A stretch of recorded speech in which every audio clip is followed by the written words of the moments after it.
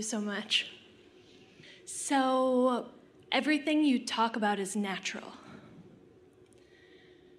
Why is there confusion? Not for the contrast, but like when you were speaking to Costa about being a teacher, like it's natural. Like all people are doing it all the time. This is what it means to be a human. Yeah? Yeah. So your question is, we know you said it, but say it again, point at it. This is natural. Why is there a confusion?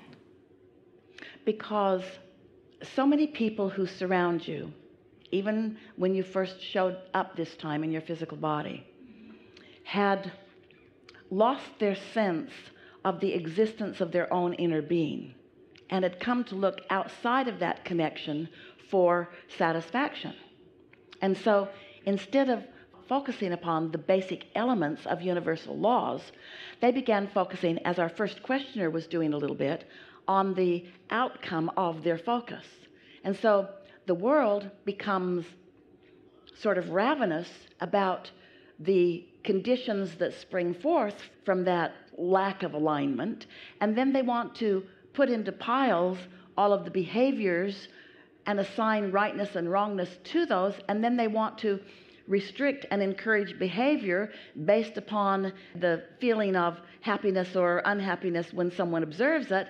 They're off the track of who they really are. But the good news is, when people hang around like that for a while, in other words, there's nothing like being disconnected from who you really are to make you really want to be connected to who you really are. So the search just gets bigger and stronger and bigger and stronger until you have billions of people that are asking, who am I? And how do I feel good? And aren't I supposed to feel good?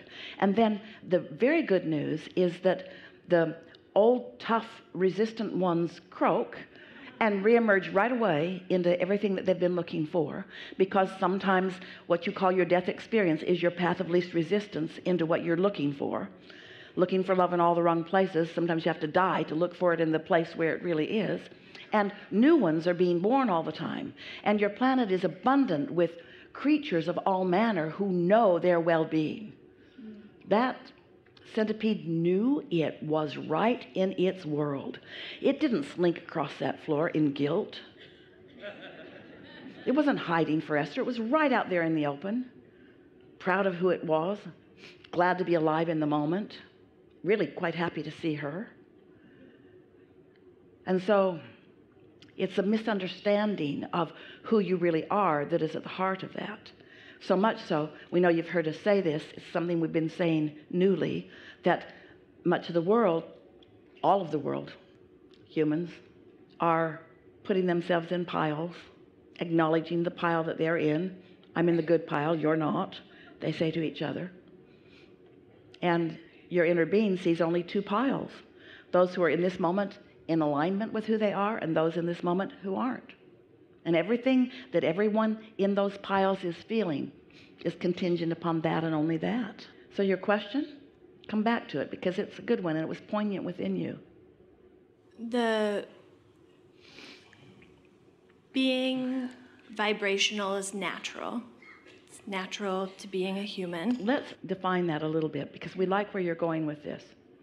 So let's agree that something that is natural is something that is vibrationally accurate. Something that is natural is source-based. Yes. Something that is true. Well, there are a lot of perspectives of truth, but anything that you manifest is true. Even unwanted things are true. So can you go back to your original question here? We want to hear everything you have to say, but go back to your original question, where we're at right here. Yep, so it's natural to be human. But before that, what's natural before that? Get to the natural part before that. Oh, you want me to describe what being natural is? We just want you to start at the true starting place. It's natural to be pure positive energy. It's natural to be non-resistant in nature. It's natural to be eternal. It's natural to have understanding. It's natural to be an extension of source energy. It's natural to be an extension of source energy and be in alignment with who I am. It's natural. It's natural to feel good. It's not natural not to feel good. It's usual to not feel good, but it's not natural to not feel good. Esther's nose is running. That's not natural. It's natural to feel good. It is not natural not to feel good. That's not natural. But it's natural to like and dislike things. It's usual to like and dislike things, but your nature is to like them. Your true nature is to like them.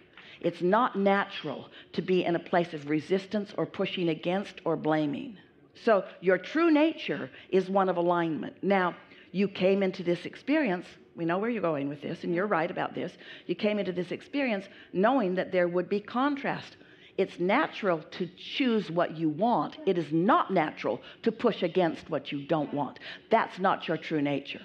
So your inner being will join you in choosing what you want, but your inner being never joins you in what you don't want. That's not natural. That's not your true nature. You're driving at something really important here. Who am I really? Who am I naturally? You are love and clarity and sureness. You are confidence and stability and willingness. You are love. That's who you naturally are. You are unnaturally someone who hates. You are unnaturally someone who blames. That's not natural. So now go back to your original premise if you can, because we know we have dragged you from it. But go back to where you were trying to take us, and let's work the kinks out of that. Yeah. So everything you said is natural. You don't have to search for it. It's there. Why is there confusion about that? Because the law of attraction responds to whatever your vibration is.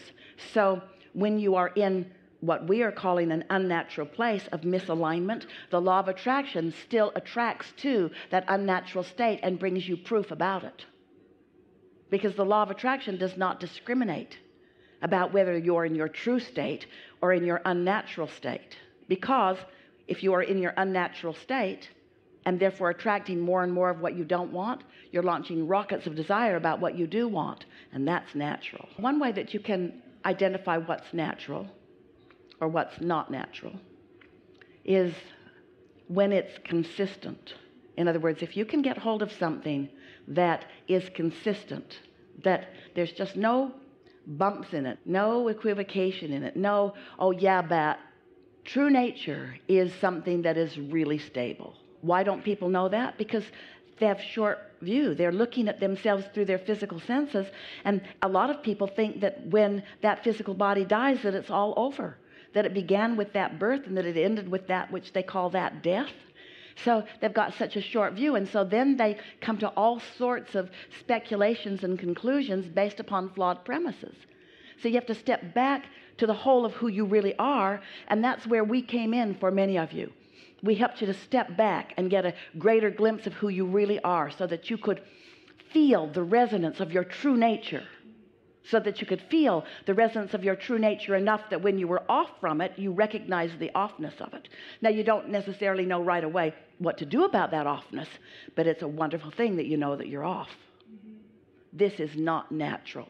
I am so mad at you, and this is not natural, because I am one who loves, and you behaved in a way, and I observed what you did in such a way that I'm so upset with you. You broke my precious tree unnecessarily. What were you thinking? Why weren't you looking where you were going? Why would somebody put somebody in a truck that doesn't know what they're doing?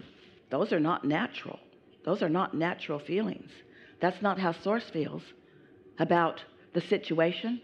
Not how the Source feels about the tree, not how the tree feels about the tree, not how Source feels about the driver of the truck.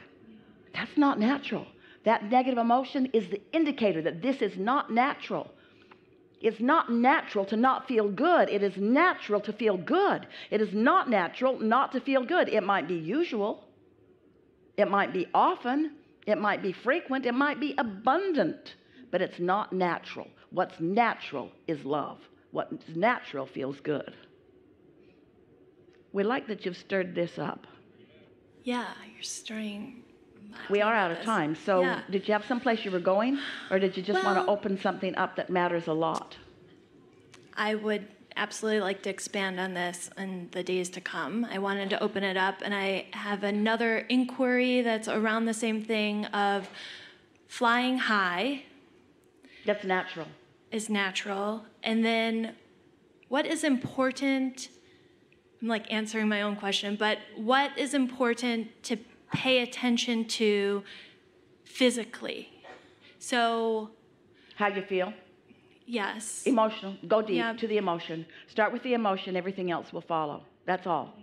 Because if you start with something exterior, like a bump or a lump or a condition or whatever, now you're out of balance, and now you're not doing that natural thing, and now you're not in alignment with who you really are, and now you're out on the bleeding edge, and now you're out on the raw and ragged edge, and now you're asking but you're not receiving, and so you're exacerbating the situation, but you're not doing what's natural. What's natural is to thrive, and what's natural is to love. What's natural is to feel good. What's natural is to feel good.